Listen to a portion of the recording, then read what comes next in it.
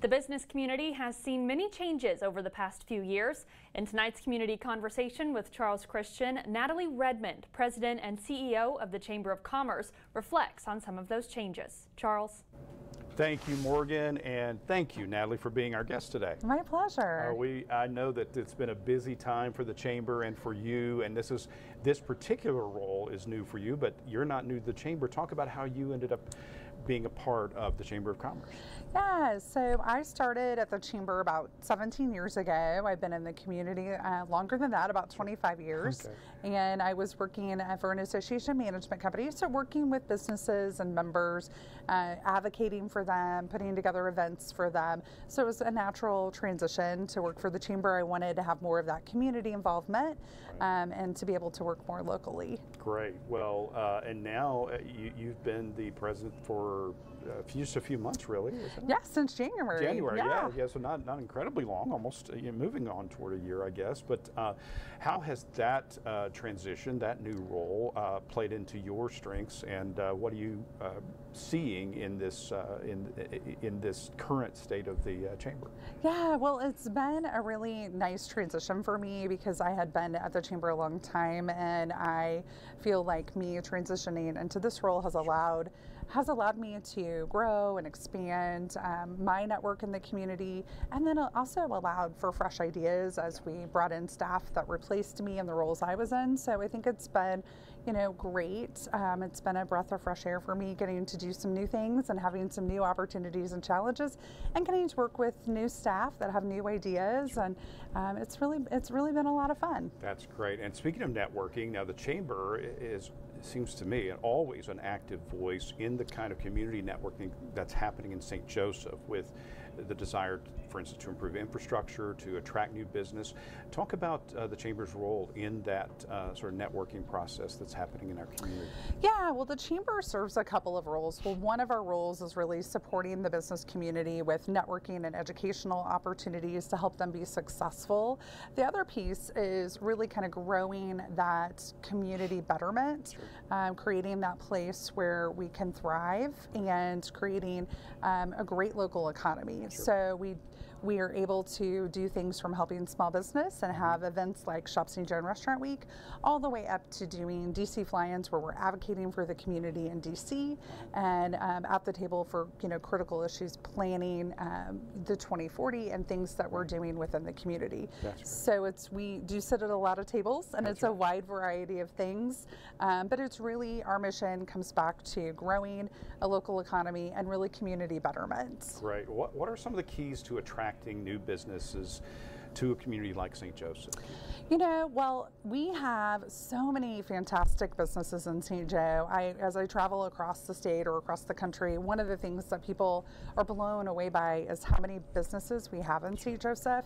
Whether it's a Nestle Purina R&D, where they're developing, your next greatest cat food or dog food, to a grain manufacturing or an Altech. So that's one of the secrets in St. Joe. The secret sauce is we have all these great companies. And I think the big part for us right now is that workforce piece. So really working with the companies to make sure that they can get the talent that they need to be successful.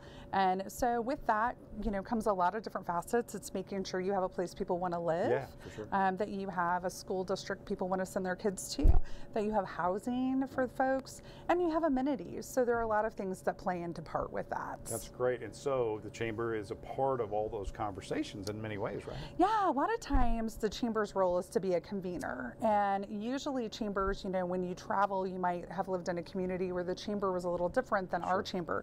And really that's because Chambers tend to be what their community needs them to be. So we kind of morph into what our community needs us to be at that time, and to be able to help the community be successful.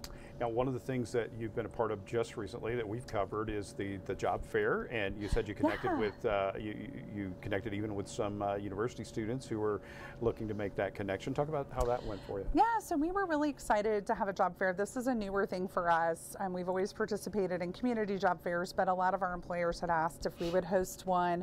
We had about 45 local businesses participate.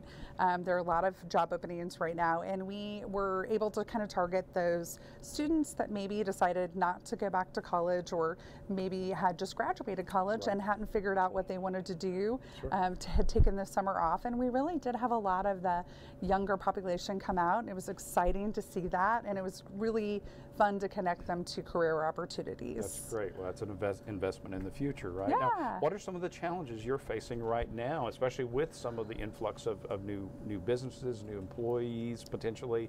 What are some of the challenges you're dealing with right now? You know, some of the challenges that we deal with, again, are workforce, and I think everybody gets, tired of talking about that, but unfortunately, it wasn't just a COVID thing. It's not going to go away. We don't have the population base as the baby boomers retire to replace the folks and fill, so there's just a gap. So the more that we can do as a community to create a community where people want to live, the better chance that we have in that workforce game where we can recruit people to come live here. So that includes having great parks and great shops and great restaurants and great schools and great housing. All of that makes a big difference on whether somebody chooses to live in your community and take a job. And it's become very competitive, where you're competing with other communities across the country on the workforce and getting people to live in your town. Wow. Well, and how does someone get involved in the chamber? Yeah. So our website is stjoseph.com. We have a lot of community ways that you can get involved. We host candidate forums. We have Shop St. Joe.